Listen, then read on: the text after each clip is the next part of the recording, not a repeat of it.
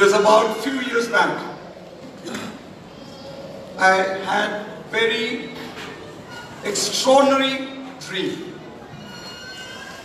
And this could be the first time I'm saying this in public. And in a few minutes, you will know how yesterday, whatever happened, is so much connected to what I'm saying now. So this is very significant. The dream that I had, for a few days I couldn't even share it with my wife, because it was so clear and it was very specific and there was a word. And it shocked me. This is the dream that I had. I saw a newspaper report in the dream. And there was a picture of a man of God that I have come to respect a lot. And top of the picture were these words. Reinhard Bonnke passed away. These were the words. But as I looked on the newspaper, underneath the picture there was another line. And the line was, now this is your time. Amen. So two words, Reinhard Bonnke passed away. Now this is your time. Amen. I didn't say this to anybody, I kept it in my heart. And then I was in Dallas.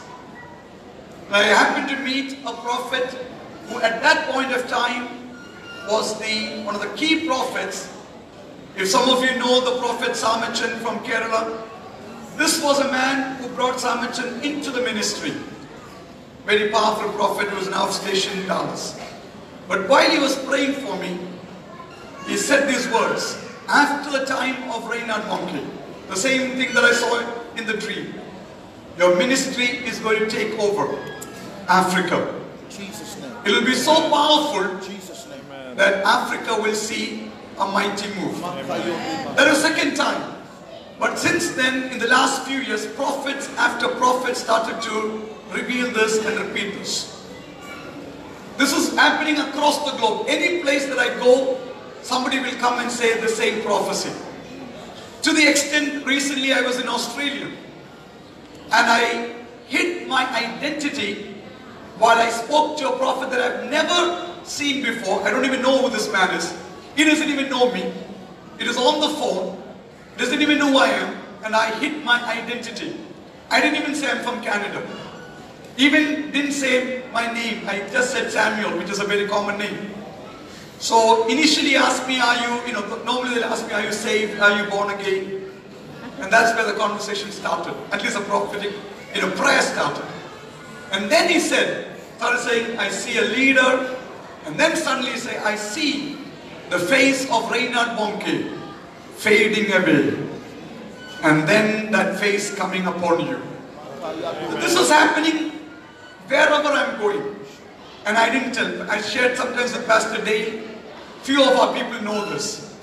But just now, as I was about to leave my hotel, I got the news. Pastor Reinhard Bonnke passed away. In the last few hours. And I believe God's word is true. And the word was, after he passes away, you're entering into something big.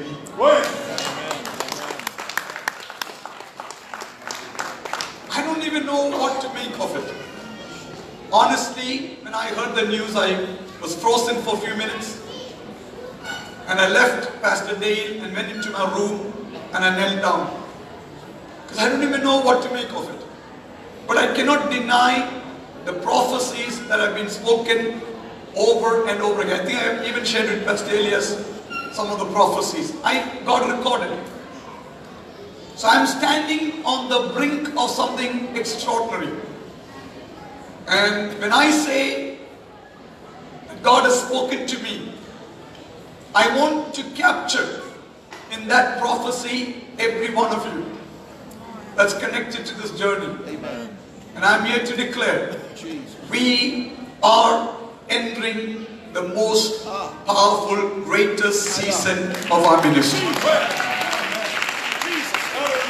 Can you put your hands together as we make this moment a moment of historic proportion? Come on, put your hands together. Give the Lord a praise in the house. I believe 10,000s will be healed. Amen. I believe millions will be saved. I believe the dead are going to be raised.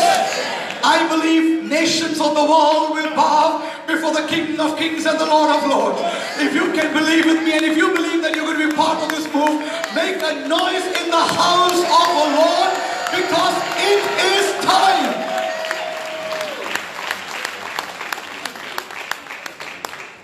But how do we go? What do we make out of it?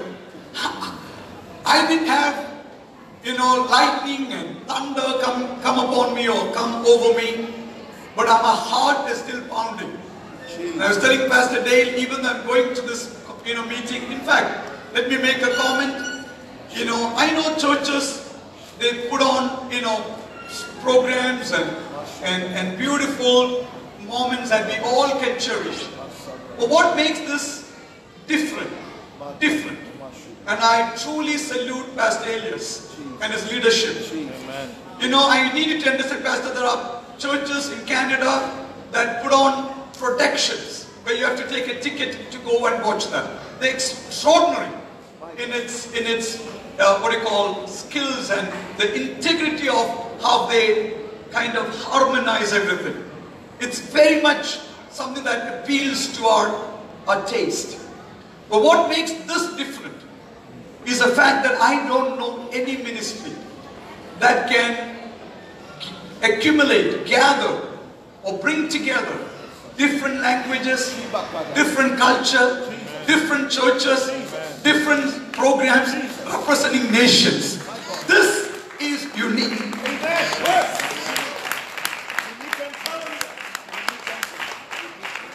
So please do not, I get to see programs.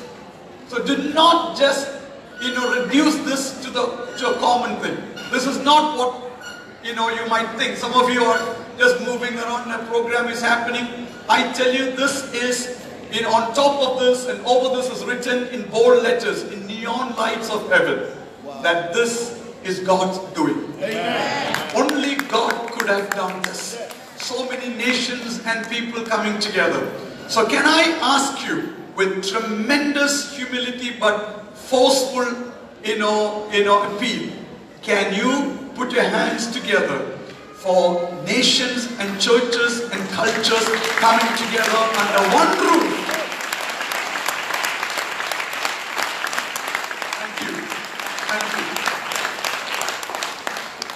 So on the platform of what I just mentioned, let me give you this word. And I thank God because even the singing captured that line. I was praying before the Lord for the next year, 2020. And the word that God gave us, we are going to have an entrance. What manner of entrance? And now we know what manner it is.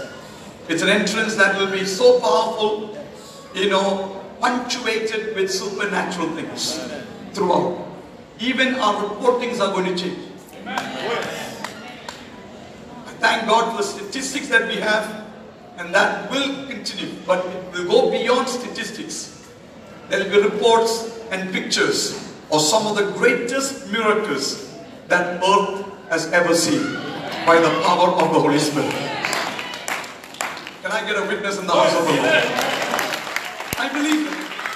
I strongly believe it. Pastor, we'll have to start preparing ourselves to embrace that truth. Can a nation be born in one day? Can ministries be born in one day? Yes. Can 10,000s be saved in one day? Yes. I believe it is possible. Yes. I strongly believe that. I have no qualms about admitting it. But here is what I want you to listen to. Can I ask you to give me your, an orientation which is supernatural? I'll give you a proclivity to receive what I'm about to say. So listen carefully. I was waiting before the Lord for the year 2020. And the word that God has given for our ministry, Tami, for 2020 are these words. The year of 2020 shall be a year of supernatural witnessing.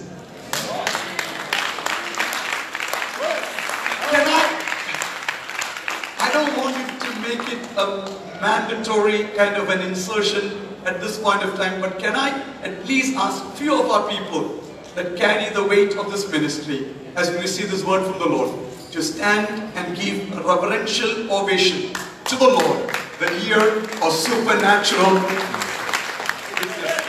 Put your hands together.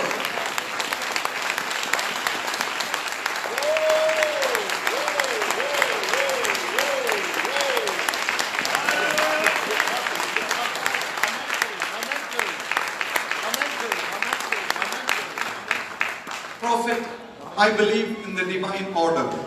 The church and the ministry is built on two ministries, offices, the apostle and the prophet. And whenever that foundation is secure, nations are changed. The power of God released.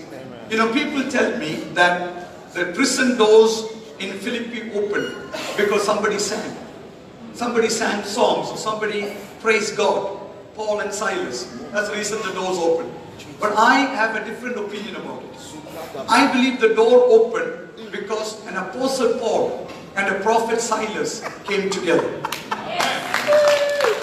Because when the church foundation comes together, the demonic foundation will shake. Come on, can I get a witness here? When they... Come on, did you hear that? When the church foundations come together in any country, the foundations of Satan that have been going on for generations will shake. So what happened in that place when the apostle and the prophet came together, fulfilling the demand of the kingdom of God, that the kingdom of God is built on the apostle and the prophet. At that very moment, the foundations of the jail started to shake and the doors started to open. Can somebody shout a hallelujah in the house of the Lord? And something similar is about to unfold in this place right now in the name of Jesus. So may I request the man who carries the title of a prophet beside his name, Prophet Bernard Blessing, to come and stand beside me. It's a sign that the nations are opening up in the name. Can I ask you to put your hands together? This is a significant moment in the supernatural in the name of Jesus. I inquired of the Lord, what does it mean to say, you know, supernatural witnessing? And the Lord told me two things will happen. Number one, there will be, when you witness, whether it's in your office, in your workplace, among your relatives, wherever it might be, you know, even in open crusade ground for our ministers, the Lord will attest that ministry with supernatural signs. You know, the word witness is just like a courtroom thing. I'll tell you what it is. So I stand up and say, I saw the event that unfolded, I'm a witness to that. Now that's called eyewitness or hearsay. That carries some weight, but it's only circumstantial. But you know what seals a case? It's called forensic. Forensic witnessing is you supply materials like a knife, like a hair, like a DNA. It's called forensic. And the Lord told me, when you stand up and say, I believe Jesus is a healer, it's a witnessing. But the next few days, mark my words, the Holy Spirit is going to give the forensic evidence. Come on, somebody shout hallelujah. Do you want that anointing? When you say Jesus Christ is a resurrection, the Holy Ghost is going to give the forensic evidence. That means with signs and wonders and miracles, God is going to confirm the word that you're going to speak. If you believe that, put your hands together, give the Lord a shout of praise in the house. Because somebody tell your neighbor, I'm going to receive some forensic evidence from heaven. Seek evidence from. That's called witnessing. So can you receive it? You're going to have supernatural witnessing across the globe. That means you will witness Jesus is Lord and the Lord will supply signs and wonders and miracles to confirm your word.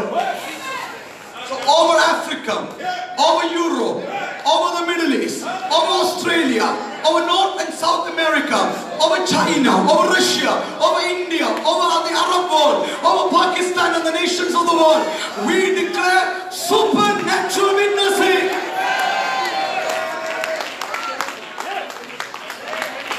Number two, the Lord told me to tell you, it's not just, from inside to the outside.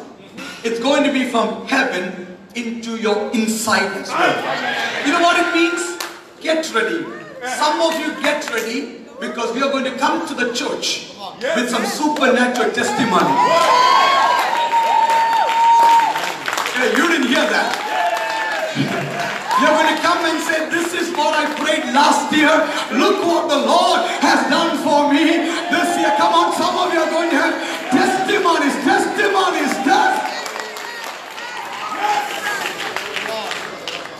If you believe that you're going to have minimum one great testimony, which cannot be disputed, then nobody can question it. The integrity of that testimony is such that it will be solid and established in its supernatural nature. So if you believe that you're going to have a good test, at least one, make some action over here. Somebody make some actions. You're going to come with testimonies. If you believe that, put your hands together. Hey! Hallelujah! Hallelujah! Hallelujah! Testimony. There's another word for witnessing is testimony. And Pastor Elias comes to Canada and Bethel has got that, Bill Johnson speaks about it. The meaning of testimony is do it again. Do it again. So we heard it in the song today. Do it again. So every testimony will produce another testimony. So in the name of God the Father, God the Son, and God the Holy Spirit, I declare over here 2020 for the ministry called Tami. From here to the ends of the earth, the ministry will have a special kind of a characteristic, and the nature of our ministry is going to change. It will be the beginning of a ministry, of a move called supernatural witnessing. In the name of Jesus, every place that you step in, there will be supernatural testifying of the move of God. Thank you, Lord, it's been done in Jesus' precious name. But I also believe there will be testimonies coming from your houses, coming from your families, coming from your prayer closet. Impossible things are going to be made possible in the name of Jesus. On the foundations of the church that is based on the scriptures of the apostles and the prophets, I declare hereby absolutely and irrevocably that next year 2020 is a year of supernatural witnessing. If you believe that, make the best noise in the house. Come on, you can do better.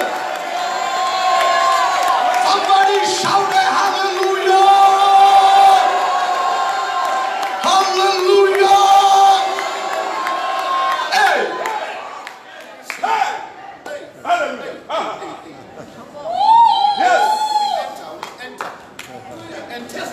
Before you sit down, take 10 seconds because there's something happening right now. The moment I finish prayer, I can sense the presence of the Lord. So just take that and just 10 seconds. 10 seconds. Stand wherever you are because the Lord is just touching somebody with that presence. When you go, you will have it. The presence of the Lord. Because You know what I'm seeing right now? Something like a magnet came and got attached to you. And I'm seeing the word supernatural.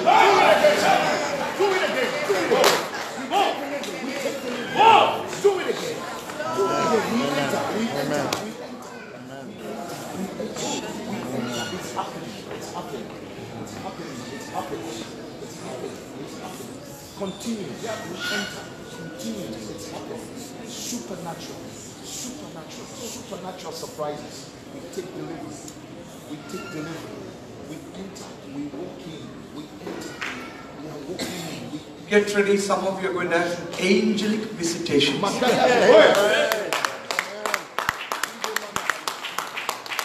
I also declare, as a servant of the living God, get ready for supernatural financial doors to be opened.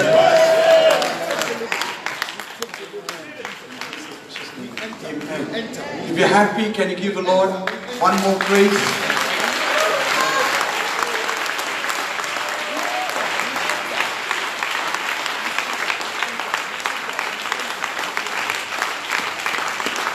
We may not be there to the end of this program, but keep us in your prayers, and I wish you in advance a blessed 2020. Amen. Can I give the best clap offerings? Please be seated. There's going to be a prophetic